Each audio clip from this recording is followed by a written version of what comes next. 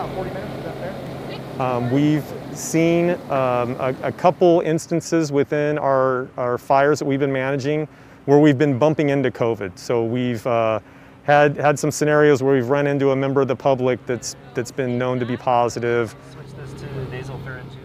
Earlier this year, I was involved in a deployment to Navajo.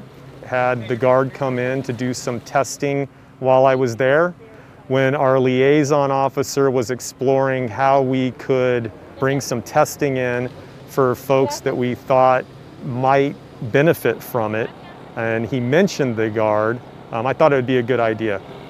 The wildland community does not want to be the source of an outbreak in a community where we're bringing firefighters from, or communities that we're responding to help them in their time of need.